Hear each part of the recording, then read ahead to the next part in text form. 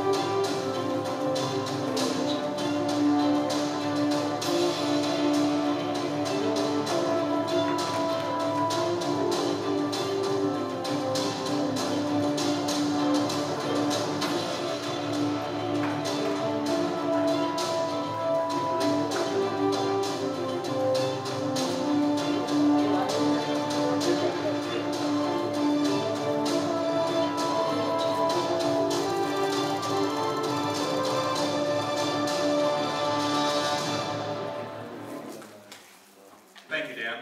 You can hit the lights again now, please. Thank you, Rebecca. So in this slightly busy slide, this is where we really ended last week. We were sort of walking through it. And so Paul and Barnabas happened to go to Cyprus. And what I didn't mention last time is that Barnabas, his compatriot, his partner, was actually from the island. He was a favorite son of Cyprus. So they start out on a missionary journey going to this little island that was largely populated. I think the first place they landed in Salamis had a very large population, in the thousands, anyway, quite large. And then he goes over to Paphos, and he ends up throwing out an evil spirit out of someone who was doing magic. And then he also happened to convert to the faith, what was considered a proconsul. Cyprus, like Judea, was a province of the Roman government. So it was its own province. And when you have a province, the Roman Empire can establish a governor to sort of rule over that province. And this particular island had its own governor, Sergius Paulus, who was converted by Paul, which is rather significant. So he had a top Roman official as a convert due to the signs that he saw Paul do and the message that he heard from Paul. So it's very significant. From there, and there was John Mark was with him, John Mark being the Mark that we think of, who wrote the Gospel of Mark. And then they traveled from Cyprus, this island, over to the coast of Turkey and landed in Paphos. And in Paphos, for whatever reason we don't know, but Paul and John Mark had a bit of a disagreement. And Paul wanted John Mark to head back home.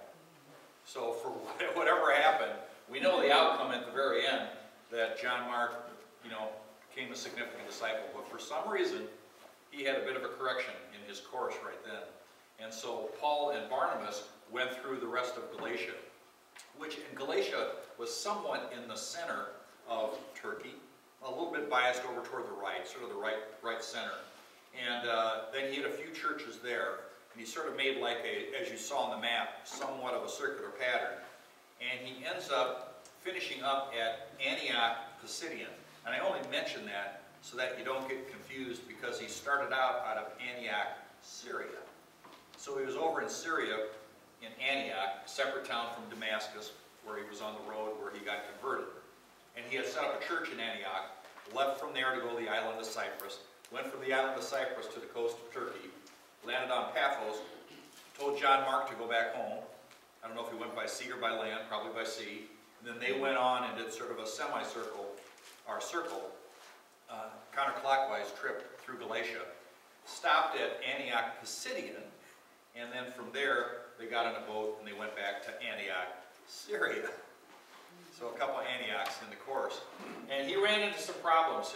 Paul on all of his missionary trips, as you know, he first tries to go to the Jews and what he considered to be the God-fearing. And sometimes the God-fearing in the Bible referenced those that might have been recently proselytized, meaning they became Jewish, and many getting circumcised. So they were sometimes referred to as God-fearers.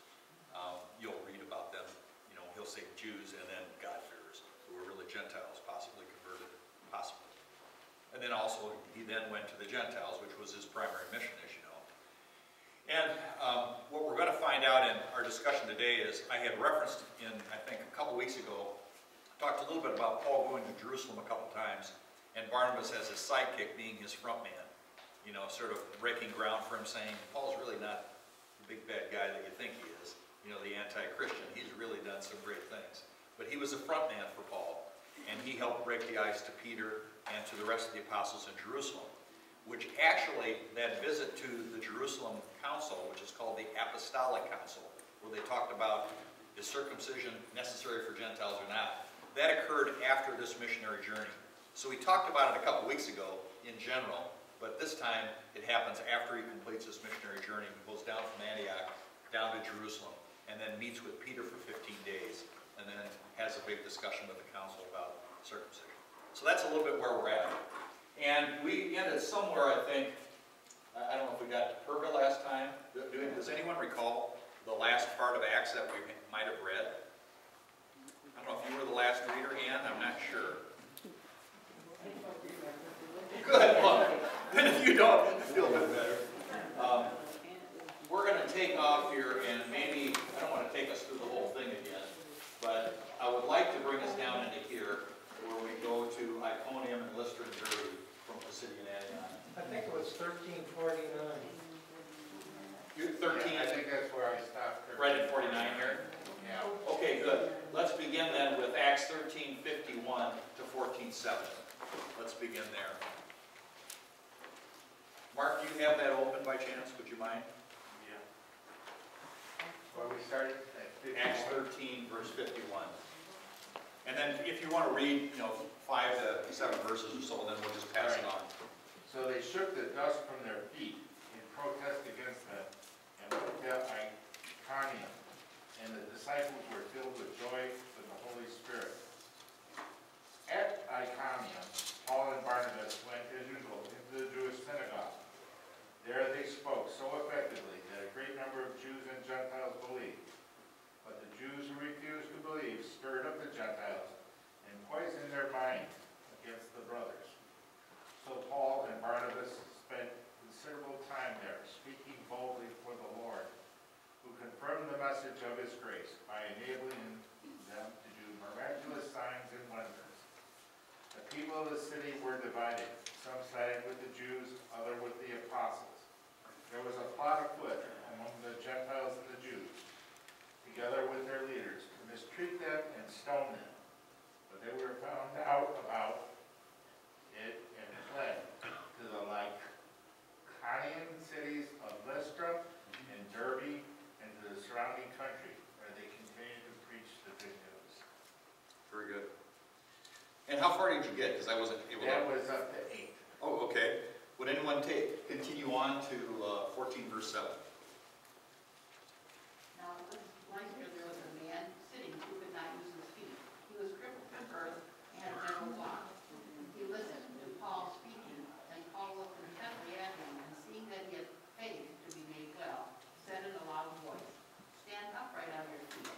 And he sprang up and began walking. And when the crowd saw what Paul had done, they lifted up their voices, saying in Lycaonium, "The gods have come down to us in the likeness of men." Barnabas they called Zeus, and Paul Hermes, because he was a good speaker. And the priest of Zeus, whose temple was at the entrance to the city, brought oxen and garlands to the gates, and wanted to offer sacrifice to the crowd. But when the apostle Barnabas and Paul heard of it, they tore their garments and rushed out into the crowd, crying out, "Men, why are you doing these things? We also are men of like nature with you, and we bring you good news, that you should turn from these vain things to a living God, who made the heaven and the earth, and the sea and all that is in them." Just read another couple verses, and then Okay. we'll pause. In past generations,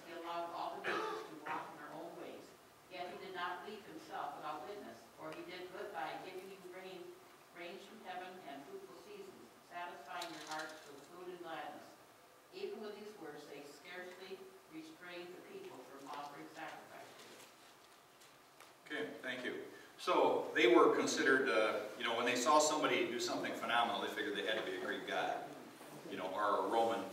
You know, the Roman gods, in many cases, were renamed from, given a new name, but they were originally Greek gods, you know, and they were given a Roman name and a little bit of a Roman derivative.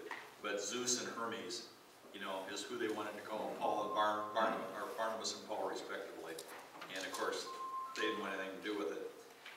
Then as Paul goes to Lystra, he ends up getting hauled out of the town and stoned. So what verse did you end at? Because I got a little bit lost. Not because of you. 18. So Paul then enters into Lystra, and the Jews ended up following him around, and what we'll talk about a little bit for a brief. I'm going to go past this. This is a little out of order. This is really looking at the first Gentile churches, which is a little bit of a, I guess, an offshoot, a takeoff. Not really what I was planning on doing totally, but I wanted to show you a little bit of some of the Roman architecture here.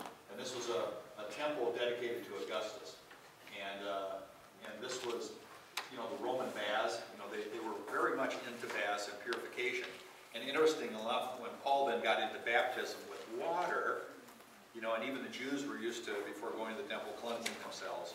It was really a little step over to move them from taking a ritual bath to cleanliness, and then baths for purification before entering the temple, to baptism, to becoming the temple. And what is just incredible is just the Roman architecture. Like, this is an aqueduct, and it's just fantastic. And this is the city in Antioch, where Paul was at. This is the Antioch in Turkey, and this is some of the ruins of it. And you know, you can't see much, but it's just amazing when you go and when there's limestone, there's a lot of ruins with limestone, because you can knock over the rest of the structure and you can just build on the foundation or add some dirt. And then the dirt makes what's called a hill, and it keeps going up as we keep digging in archaeology down. But really, in these aqueducts, because of all that mountainous country, they could take water from the mountains and bring it down to the city in the center of the aqueduct. It's really unique. This is called the Church of St. Paul, and you can see a theater that was here. The Church of St. Paul was down in here, the city in Antioch, named after him. And this is a friend of mine, Larry Boyer, standing in Caesarea. We're now back. That's over in Israel. But the reason we had the photo here is because this is the aqueduct, what it looks like in terms of pillars supporting it. And this is the inside of an aqueduct and how much water it could channel. So when you got some heavy rains, it could really move some water. And those waters got circulated to the Roman baths. They got circulated to the latrines. And, you know, and again, we'll throw in a sponge at the auction. Remember that story. And then what Paul faced, though, as he went around and as we get into the story where he goes into the town of Lystra and Derbe, is that he had these doggone Judaizers following him around. And Judaizers were those that got a bit of the message of, you know, coming to Christ. They latched onto that, but they just could not let go of the fact that if you're going to be a convert to anything that's even, if you're going to become a Jewish Christian, you first have to become a Jew, which means you have to follow all the Jewish customs. So when Paul would say to the Gentiles, you don't have to be circumcised, right on his path would come the Judaizers into the synagogues and counter him and say, aside from what Paul said, here's how it really works. You have to become a Jew. And they came from Antioch, Pisidium, and they went all the way over to Derbe and Lystra. They just kept following him in all his missionary journeys all around. It's sort of amazing. They end up showing up in Jerusalem from way over from Greece, following Paul and trying to say, you know, don't buy this story, which led to this apostolic council where the Jews who had converted to Christianity, the disciples of Christ, you know, had this discussion of what do we do with the circumcision? Because we got these Judaizers that keep pushing it. And do we listen to Paul and do we support him or not? Anyway, that's the background of all of that. And Paul ends up, when he ends up completing this missionary journey, he's back in Antioch, Syria. And Peter comes up to pay a visit to him before Paul goes down to Jerusalem again. And Peter then runs into some Jews who say to him, Peter, you're not going to sit and eat with these Gentiles like Paul, are you? And then Peter caves and goes, no, I won't do that. I'll come eat with you. I'm not eating any of that temple food. So then Paul has to pull him aside, and he rebukes really the leader at the time of the apostles, Peter, rebuked by Paul, the newbie, the young pup to the Christian faith, so to speak, who didn't spend 3 years with Christ. But Paul took him on because, of his hypocrisy and because he would lead others astray. He already had those Judaizers following him all around. He didn't need Peter, leading those astray. But that led to a long discussion in Jerusalem and to a very good outcome. So, with all that, back to where we were, we're going to go to Lystra, 14, and you ended at 18, right? Yes. So if someone would pick up and take us 19 through, well, actually, it's not very far, 19 to 20, first couple. Let's go 19 through 23, because I think that goes back to, let's see. Jews came from Antioch and Iconium, and having persuaded the crowds, they stoned Paul and dragged him out of the city, supposing that he was dead. But when the disciples gathered about him, he rose up and entered the city, and on the next day he went on with Barnabas to Derbe. When they had preached the gospel to that city and had made disciples, they returned to Lystra and Iconium and to Antioch, strengthening the souls of the disciples, encouraging them to continue in the faith, and saying that through many tribulations we must enter the kingdom of God. And when they had appointed elders for them in every church with prayer and fasting, they committed them to the Lord in whom they had believed. So here we have Paul getting stoned, and you remember the martyr Stephen, who got stoned, and do you recall who was holding the coats for all those that stoned him? Paul. So here, Paul is in the position, maybe in the center of the crowd or on the periphery of the city, and they keep throwing. How would you like to get stoned? I mean, I can't think that would feel too good. And then go on and have a preaching engagement the next week. He probably came into Derbe relatively bruised, pretty beat up looking, but that would also convey a very powerful message where he talks about persecution being part of the road to Christ, and you can look at him and say, oh yeah, I buy that. You're pretty beat up, Paul. But he kept going. So, I mean, he's gotten beat up on all his missionary journeys, and this is just the first one. So from here, he goes back to Antioch in Syria, and then he goes down to Jerusalem. So we're going to advance forward here. And I'll go through these slides. And, whoops. So we're back to here, and then he's going down to, I don't know why I have this. Here's where I want to be, and then I'll back up and talk about Galatia. So, Jerusalem Council is where we're really approaching as we go into chapter 15. And in this Jerusalem Council, it was a subject I already mentioned. It was all about what the Judaizers were following him around, whining about, which is you can't just become a Christian. You have to get wedded to the Old Testament laws, all our ceremonial laws if they were Pharisees, all the oral law if they were Pharisees. They were Sadducees, not the oral law, but they certainly all bought into if you were male, you had to be circumcised. So they got into this big discussion, and this was the core issue. To circumcise or not circumcise, that was the question. And of course they came away with the conclusion, no. And this is where Paul spent 15 days with Peter, just having a private conversation with him. And then they walked away with a compromise, and it was that you don't need to be circumcised to be a Jew and to be a Jewish Christian and receive the gift of God. It's by faith in Christ alone. And of course, Luther jumps all over the words of Paul doctrinally. Faith alone in Christ alone, by grace alone, by grace through faith in Christ alone, for the forgiveness of sins, life, and salvation. And what they did, however, compromise on is the following. And I think I mentioned this a couple weeks ago. What Peter was doing, where he was leaving the eating with Gentiles. He didn't want to really be seen with the Gentiles because they were possibly eating food that had been sacrificed, leftover food from the party of the idol worship And of course, Paul thinks, well, it's not a big deal unless it causes someone to be offended. So they compromised and said, okay, don't eat any food that's not drained to blood, so don't order it medium rare. And eat meat not drained to blood or practice pagan marriage practices, you know, keep a single wife. So that's where Paul compromised. Even though he personally didn't buy this, he bought this, but he didn't buy the food part. He thought that was honestly a little bit of nonsense. But he was willing to compromise for the benefit of the brethren. And later on in his epistles, he speaks to it, where he says, you know, it really doesn't matter, but then he also has great counsel. If we individually do something that causes our brother or sister to sin, maybe we should think twice about it. Even though by the letter of the law, it's not really wrong. But if it causes someone else to fall away, it's not good. So that's where Paul did support it, even though he knew it on the surface wasn't wrong. So can someone turn to Acts 15, please, and read maybe down to, well, let's see, let's start, I want to start right at the beginning. Maybe in verse 4 and take it through 11, 4 to 11.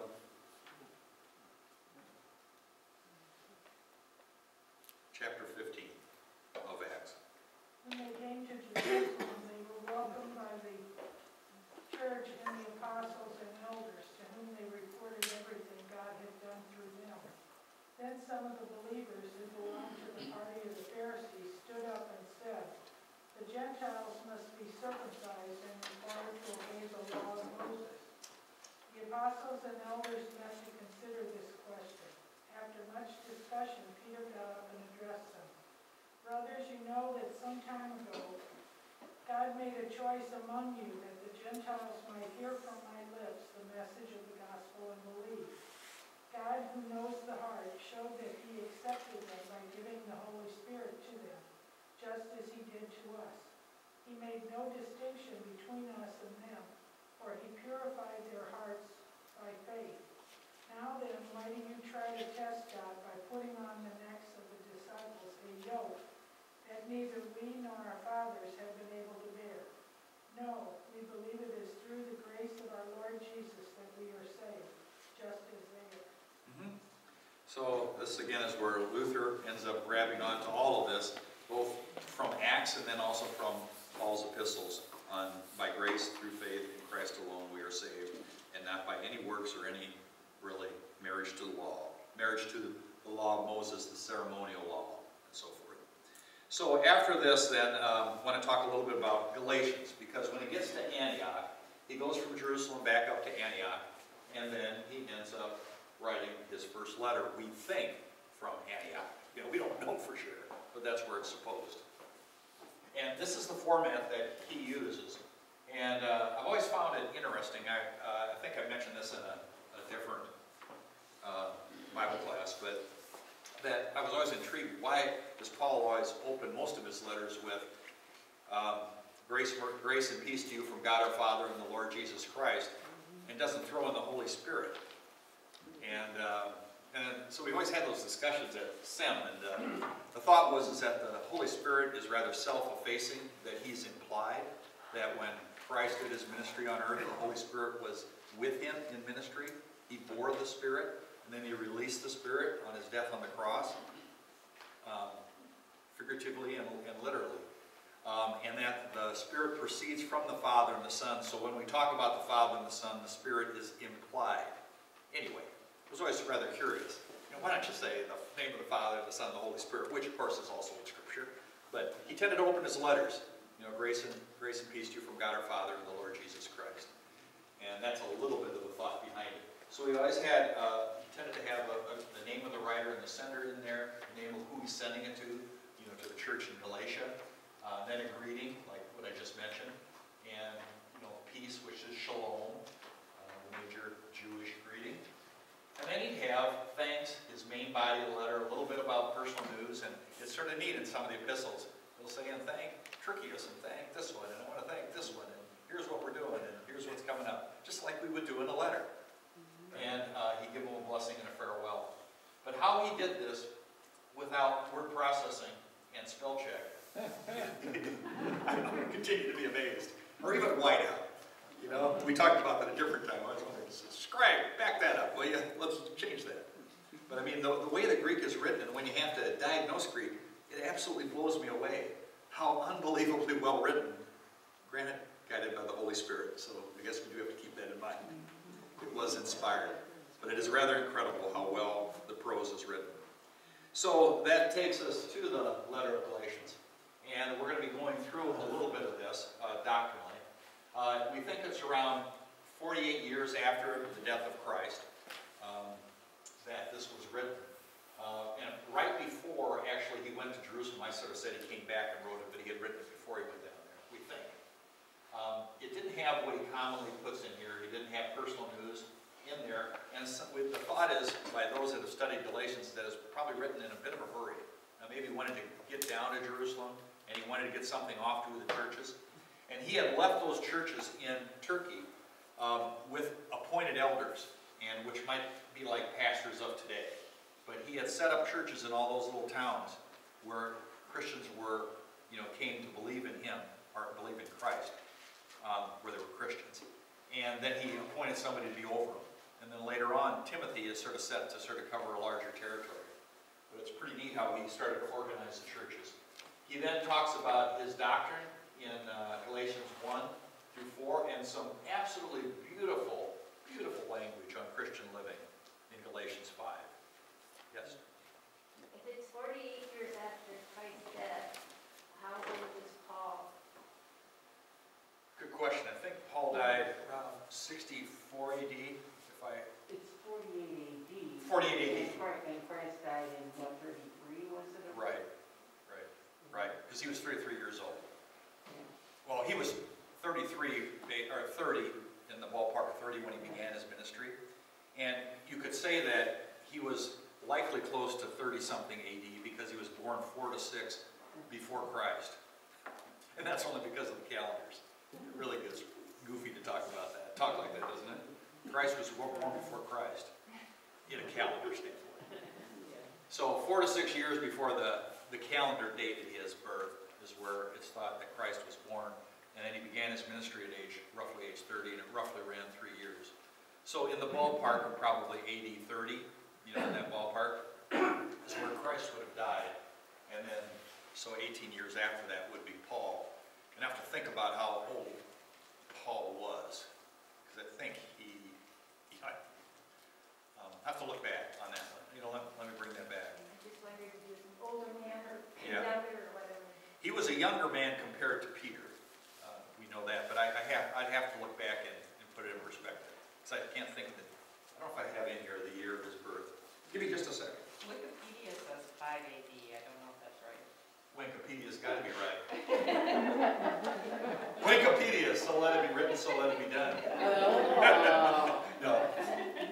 That's probably about right. 5 AD.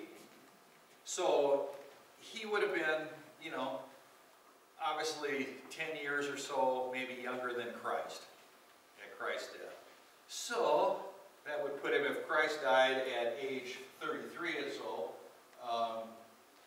he might be what? 20s? Yeah. Yeah, thank you, Kathy. We're checking Wikipedia. Actually, Wikipedia is pretty good, and where you do have sources and references. Thank you for looking that up. So, Galatia. What I'd like to do is go to Galatians 5 and read through 5:1 through 6:10. So, before this, in the first part of Galatians 1 through 4, what Paul is doing is he's setting up his argument to the Jews and to the Gentiles. And his argument, first of all, to the Jews in the first 4 chapters is that the law is no longer significant as it relates to ceremonial law, and oral law. All the customs of the Jews, while of value and key to our heritage and our past, aren't relevant to their salvation. So he's trying to move the Jews off of being stuck to that law. And he begins in Galatians 5 talking about the freedom from the yoke of slavery to the law, to the burden of the law.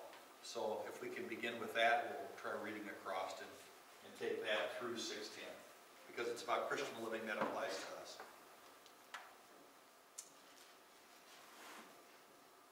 be imitators of God as beloved children and walk in love as Christ loved us and gave himself up for us, a fragrant offering and sacrifice to God.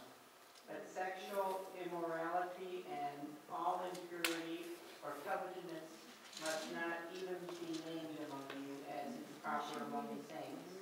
But there, Excuse me, where are we? I'm sorry. Oh, we should be at Galatians 5, verse 1. oh, I got the. That's okay. Sorry. Thank you. Somebody else have it, go ahead. Too many pages in my. That's okay, that's okay. Galatians 5:1. Yeah, go ahead. For freedom Christ has set us free. Stand firm, therefore, and do not submit again to a yoke of slavery. Listen, I, Paul, am telling you what if you let yourselves be circumcised, Christ will be of no benefit to you. Once again, I testify to every man who lets himself be circumcised that he is obliged to obey the entire law. You who want to be justified by the law have cut yourselves off from Christ. You have fallen away from grace. For through the Spirit, by faith, we eagerly wait for the hope of righteousness. For in Christ Jesus, neither circumcision nor uncircumcision counts for anything. The only thing that counts is faith working through love. You were running well who prevented you from obeying the truth. Such persuasion does not come from the one who calls you. A little yeast leavens the whole batch of dough. I am confident about you in the Lord that you will not think otherwise. But whoever it is that is confusing you will pay the penalty. But my friends, why am I still being persecuted if I am still preaching circumcision? In that case, the offense of the cross has been removed. I wish those who unsettle you would castrate themselves. It was a little bit direct there. Go ahead. Okay. For you were called to freedom, brothers and sisters. Only do not use your freedom as an opportunity for self-indulgence, but through love become slaves to one another. For the whole law is summed up in a single commandment. You shall love your neighbors as yourself. If, however, you bite and indulge one another, take care that you are not consumed by one another. Okay, we'll stop right there. Thank you. So we're going to begin with Walk by the Spirit, because that's a beautiful, beautiful set of passages coming up here. But here you can see that you can get the implication on verse 15 that there were divisions in the Galatians churches that he left. They started arguing because the Judaizers had followed up, and they were really stuck on circumcision. They were stuck on other aspects of the law, and they began to have a lot of divisions within their churches, battling each other. You know, should we be following the law of the Jews or not? So that kept cascading down. And what we'd like to end with reading one last passage, and this is, I'll go back to chapter 4 of Galatians. But when the fullness of time had come, God sent forth his Son, born of a woman, born under the law, to redeem those who were under the law, so that we might receive the adoption of sons. Very familiar passage to all of us. And because you are sons, God has sent the Spirit of his Son into our hearts, crying, Abba, Father. So you are no longer a slave, but a son. And if a son, then an heir through God. And what Paul does so eloquently, if you have a chance to read through Galatians, it doesn't take that long to begin at Galatians 1 and read through it, is he starts contrasting what God did through Abraham, and he talks about sonship a lot, not to be against anyone who is a female gender, sonship in simply the sense of the Middle Eastern pattern of passing on inheritance to the sons. So he was saying, we all become sons and daughters, the inheritance. And so he does that a lot, beginning with Abraham, who we have become heirs of Abraham, and we become sons of God through the work of Christ. So with that, let's end with a word of prayer. Heavenly Father, for the journeys that you put Paul through, that you led him through, and how you took him as an advocate against the church to make him an advocate for Christ. please also return us to you during this Lenten season. And don't sever us from our Lord, but bring us close to our Lord, close to the grace that He only can give us in His name. Because faith works through love. In Jesus' name, amen. Enjoy the rest of your week. God bless. And we'll get you the rest of chapter 3, where we'll be on to finishing up Galatians, and then we'll go into the chapter 4.